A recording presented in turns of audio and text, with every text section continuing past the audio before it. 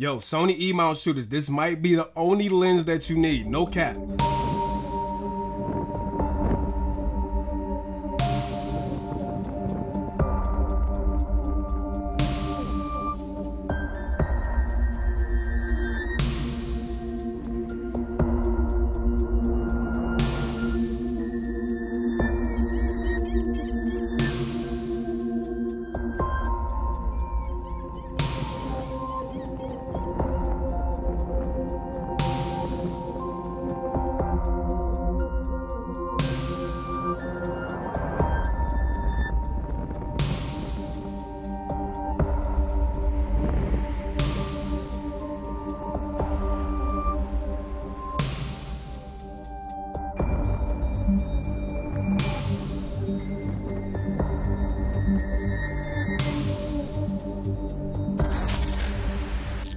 What's up, y'all? Tight shirt Terry Warfield. Let's just go ahead and get right into the meat and potatoes. 1900 bucks. This lens is absolutely fantastic. Full disclosure, let me just say Tamron did not pay me for this video. They did send a lens for review. They didn't get no creative input in this video. However, today's video does have a sponsor, and that's Motion VFX. All of the overlays, the tracking, and social stuff all at the bottom. All of that's for Motion VFX. And if you are a video editor, content creator, use these overlays and stuff to take your stuff to the next level. There is a link in the description for you to grab Motion VFX effects. If there's any discounts, coupon codes, any of that stuff available, I will keep the description updated. More on that later in the video. Let's go ahead and talk about this lens, all $1,900 of it. Let's start with build. First of all, this lens is a behemoth. As you see, it looks kind of like a G Master. I got the 24-70 right here, and even this lens, the 24-70, is a big lens. You can see how much bigger the Tamron 35-150 is, and of course, I mean, it's a pretty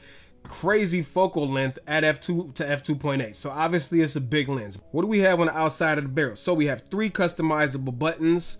You see it, there's a barrel lock on the side. As you see, the barrel does extend when you zoom in and out. You got your AF, MF switch, and you also have a custom 1, 2, 3 switch. Now on the side of this lens, you'll notice that there's a USB-C port. All of these buttons and stuff on this lens are customizable. All you got to do is download the Tamron utility and plug it in, and you can change all of the parameters of this lens. I really feel like other manufacturers that make lenses, including Sony, need to start doing this, because we should be able to update our lenses very easily like this. Anyways, very solid construction, weather sealing all throughout. 82mm front element. So yeah, it's a big boy. The lens hood that comes with it, you know, it's a typical lens hood. It does have a button on the side to lock it, which I really like that. And typical Tamron squeeze cap. Very good quality. I was not expecting this. This is almost like G Master quality. Now let's talk about autofocus performance. I'll be using this lens a lot for video and also for photo. Now I do shoot a lot of kids sports because my kids are in, you know, basketball and stuff like that. So I'm typically using my 70-200 in those situations. This has Tamron's linear XD system in it. So honestly, it feels like a Sony lens when it comes to autofocus. As you see on the screen, even at the different focal lengths, like it never had a problem picking me up, going side to side, coming towards the camera, going away from the camera. I'm gonna be honest, when I started to use this for sports and stuff like that, I was like, there's no way this is about to keep up with a Sony lens. And surprisingly, it keeps up with my 70-200 G Master. I haven't tested the second generation 70-200, but the point I'm trying to make is I didn't notice any more hits or any more misses with this lens than my Sony 70-200. And the situations that I use it for, taking pictures of still things, people, a few burst photos here and there, it keeps up at 120 frames per second. It keeps up without a hitch, tracking and all that stuff. I think the only time I can see where it could possibly fall short would be like when you are running towards the camera, which a lot of lenses do fall in that category. Even some of Sony's own lenses don't do well in that category. But all in all, like, I don't think that you'll feel like you're missing out on anything going with this lens for autofocus. Now, when it comes to zooming in and zooming out, the zoom ring and also the focus ring are very well dampened. The focus ring is also pretty linear when it comes to like manual focusing. Now, one thing I love about this lens, the same thing that Tamron is always doing with all of their lenses, the ability to get super close to your subject. At 35mm, you can literally get like right up on something and take a picture, which does give you some creative looks and stuff like that. But all in all, autofocus wise, I feel like this lens is just as good, in my use case scenario, which I always got to say that, as any other G Master lens or any other lens I own, period. All right, now listen, I'm not one of them pixel peeping snobs. I mean, I'm gonna do it a little bit for this video, but typically I don't do that. Usually, as long as I take the picture, it comes out amazing. There's no major artifacts, anything like that. I'm cool, and this lens did not disappoint. Now, Lightroom is updated. There is a built-in profile for it. I turned it off for this set of photos just so y'all can see kind of where the imperfections are. But once you turn it back on, Lightroom literally corrects all that stuff. So anyways, this is a photo I took the other day, f6.3, 35mm. I took this on the A7S III, so I can't crop in as much as I want to, but just looking at it, there's plenty of detail here. It's a little noisy, but overall, beautiful image. Going on to this photo, same thing. It's nice and crispy. This lens does suffer from some vignettes. So if we go ahead and apply the built-in correction, you can see how it kind of removes it. And that's just the default. I didn't touch it at all. But there's more samples of that later on in this strip. This is at f2.5. Still a ton of detail at f2.5. And I think this was at 66mm. Now, these are some basketball photos that I took. That's my stepson Deuce. Some of these photos I had to take at like ISO 6000, so they're not the cleanest image wise, but you can see that the images are in focus. The rendering is good. The background rendering is good too. So that's a picture of Deuce. That's another picture. I caught him at this was 150mm f2.8, and there's enough detail there. It's super mushy because it was at ISO 5000, but it nailed focus on his face. If we go to the next one, caught this dude, he's in focus. You can see the background rendering over here is actually real good. Moving on, just looking through some of these photos, like it performs really well for sports. Obviously it's not like the fastest Sony sports lens out there, but it performs actually really good. Now let me move over to some pictures I took of my daughter just so we can see the detail. But look, let's go ahead and punch in on the eye. Plenty of freaking detail. Didn't miss a beat. You can see her pores and everything. And this was at f2.8, 87mm. Another picture of her eating her breakfast in the morning. Same thing here. Ton of detail. Nailed right on her eye without a problem.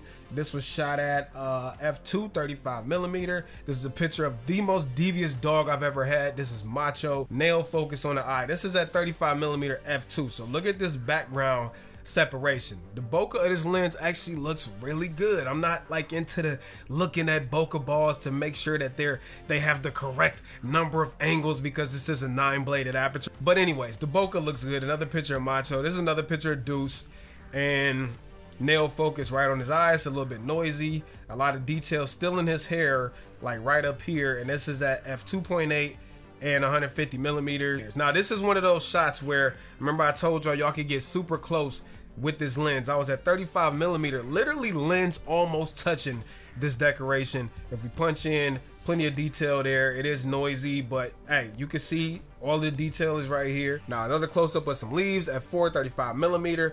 All right, I'm gonna skip to this part right here because I feel like this is where a lot of y'all want to know if the lens suffers from bad chromatic aberration and stuff like that. First thing I want you to notice in the corner, this is 69mm f2.5, how much vignette there is. Now if I go ahead and remove it, you can see it disappears, but there is some vignette with this lens. Now the other good thing with this lens is chromatic aberration and all that stuff is really well controlled. Typically you'll see like purple fringing and stuff when you're shooting at reflective surfaces like gutters and stuff like that. So here's a gutter, and if we look right here, there's really almost none. I mean, I can see some slight purple fringing right here, but it is very well controlled. If we look off in the out of focus area, you don't really see any up here around the satellite, which is really good. Now, a lot of people do complain about the flaring from this lens. I shot directly into the sun on this. This is at f10, 84mm.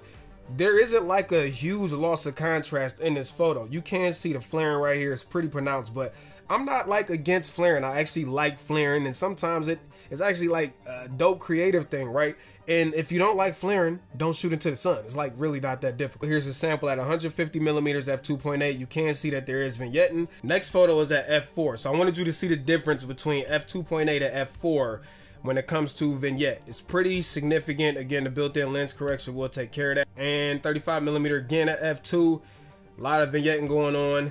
35mm f2.8 kind of clears up. F4 is pretty much gone. So as you saw, with this lens. It is pretty freaking sharp all the way throughout the zoom range. The other thing I wanted to show y'all real quick is the aperture bias. So at 35mm, we're at f2. Once we get to about like 42, it goes to like f2.2, f2.5. That was right around like 60mm. Right when we hit close to 85, it's f2.8, and then f2.8 throughout the zoom range. Now, if I stop all the way down at 150mm, f22.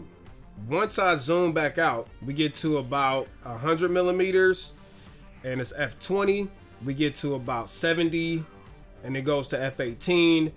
We get to about 40mm, and it's minimum f16, and all the way through 35. So before we wrap this up, I gotta remind you about today's sponsor, and that's Motion VFX. If you need graphics, overlays for your YouTube videos or anything like that, they have a lot of professional graphics and overlays that you could use for like products and all that stuff. I strongly recommend you try Motion VFX out. If you do any type of video editing, trust me, it will take your videos to the next level. Link is down there in the description. All in all, I think this lens is fantastic. It's got me thinking about selling off some of my lenses because it is a very, very versatile focal range, although unorthodox. So if you consider this lens is 1900 bucks, you need to ask yourself these questions. Is 35mm wide enough? If it's not wide enough, this is not the lens for you. Also think to yourself, is 150mm long enough? I will tell you, if you shoot sports and stuff like that, like I said earlier in this video, that extra 50mm, not having it, I did notice. Your mileage may vary. Is 150mm long enough for you? If the answer is yes, then in my opinion, as long as you're okay with the price, which I feel like the price is warranted because this lens is incredible, and you're okay with the size of it, this lens can replace a lot of lenses in your freaking camera bag. It's prime level sharp all throughout the zoom range. It's weather sealed. The autofocus is crazy fast. You got all of these customizable buttons and switches. It is built like a tank. It really reminds me of a Sigma Art or like a G lens or a G Master lens. If this checks all of those boxes for you, this might be the only lens that you need. I am very, very surprised and also very, very impressed at this lens. And I got to go ahead and give Tamron the ovation. They did a fantastic job with this lens, and hopefully they'll follow the same design language going forward. I know the new 28-75 carries the same design language. Hopefully they stick to this and keep the zoom and focus rings where they at, because that's where they supposed to go. All right, Tamron. But anyways, hope y'all enjoyed this video. Let me know what you think down in the description. Till next time, I'm out of here. I'm losing my voice. Peace and chicken grease. I'm out, Terry Warfield. Peace.